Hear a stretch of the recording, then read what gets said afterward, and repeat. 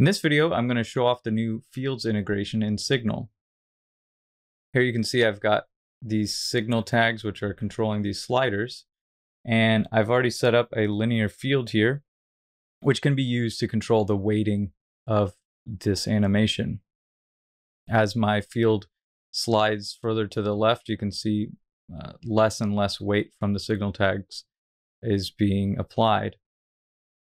And if I drag it all the way over here, you can see the field has fully turned off the animation. Now, one thing to note about this is that the internal timer of each signal tag is still running. So as soon as I drag this over, it will essentially reveal this animation. Now, what if we wanted the timing to change and be triggered based on when that field interacted with the slider? Because right now what you're seeing is sometimes that motion looks smooth, and other times as I come through, it might be jerky like that because the internal timer of the signal tag is based off your timeline, not the time of interaction. So in that case, what we want to do is use a trigger mode. So by default, we have off, and then we have these different modes. Now let's talk about the way they work. Essentially, think of these as triggering your animation and then either acting like a light switch to turn on the animation instantly, or acting like a dimmer switch. Both of the ignore falloff modes are going to act like a light switch. Your animation turns on immediately as soon as any value over 0 is given from the field to the signal object. These two modes, on intersect and while intersecting, will respect the weighting given from the field animation. So they'll in some ways they'll act like off. So first let's take a look at what that means. So on intersect, what that means is that as soon as I interact with this first clone here, you can see as soon as that field gave a little bit of animation, the internal timer here started.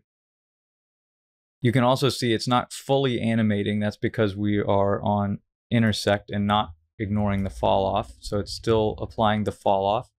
And then we can see as we move further, oh, here, my animation reset there, but let's take a look.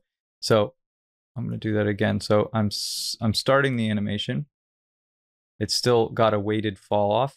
And then I'm going to bump into that next one. You notice that our timings are different. That's because we're using a trigger mode. And the fall off is applied. So this can give you some pretty cool effects. And let's move on to the next one, on intersect, ignore fall off. This one will act like a light switch to turn on your animations. So as I interact with that signal object, we're getting this full animation, and then we're triggering the next one. We get the full animation, and then we're triggering the third.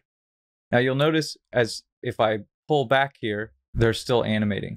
Now the reason for that is because we are ignoring the fall off and we're using on intersect.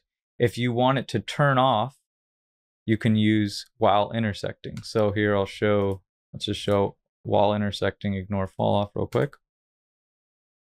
Now, as soon as I intersect that, it's turning it on. And then as soon as I intersect the next one, it turns on. And then the third one. Now, as soon as I move over, we're going to actually get our positions are frozen. So you can see that the light switch mode, ignore fall off, kind of gives you a little bit more control over the smoothness.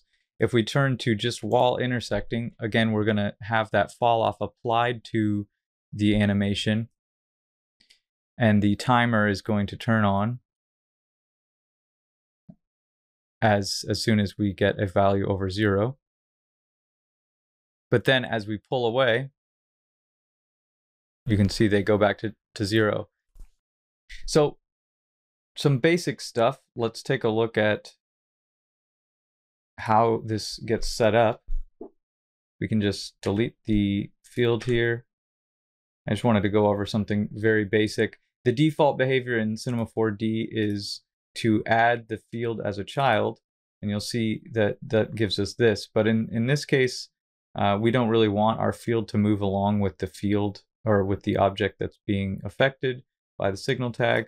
So we've put in this option, or we've created this default behavior for the signal tags, which is to add the field at the top of your hierarchy.